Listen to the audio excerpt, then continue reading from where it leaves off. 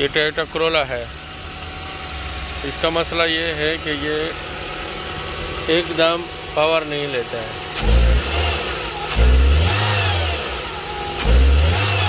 तो ऐसी सूरत में इसके साथ क्या करना चाहिए, इसका जो एयर फ्लो सेंसर है इसको खोल के साफ़ करना चाहिए। कोई भी टोयोटा गाड़ी में अगर ये मसला है कि ये एकदम पावर नहीं उठाता है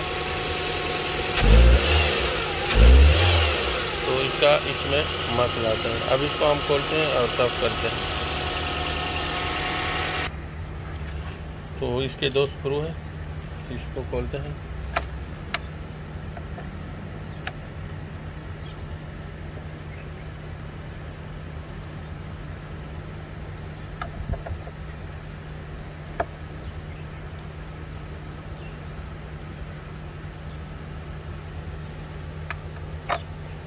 ये है इसका एयर फ्लो सेंसर।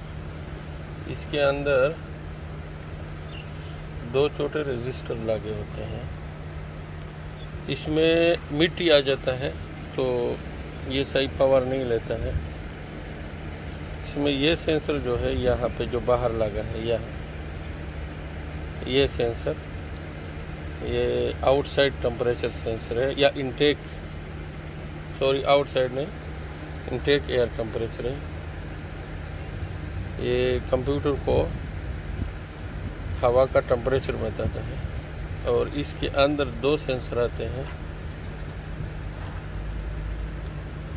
टॉर्च लेके आओ, टॉर्च। इसके अंदर 2 सेंसर आते हैं, वो हवा का मेजरमेंट करते हैं, कंप्यूटर के पास सिग्नल भेजते हैं कि इसमें कितना हवा आ रहा है।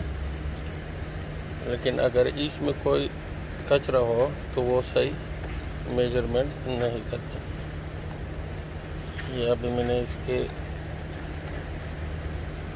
लाइट ऑन किया ताकि आप लोग देख सके अंदर छोटे छोटे सेंसर।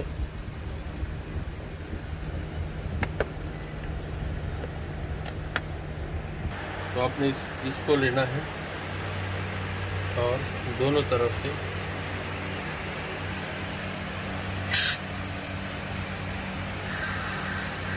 अच्छी तरह साफ करना है और इसको हल्का से सेंसर के ऊपर हल्के से रगड़ना है। और इस साइड में जो सेंसर नहीं है इसमें थोड़ा, ये देखो पूरा डस्ट है तो इसमें डस्ट आ जाता है।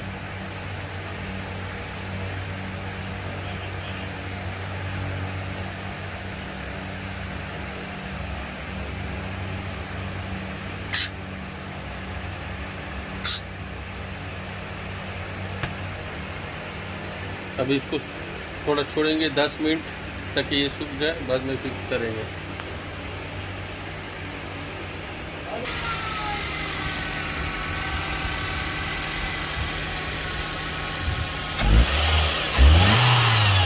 बिल्कुल बराबर।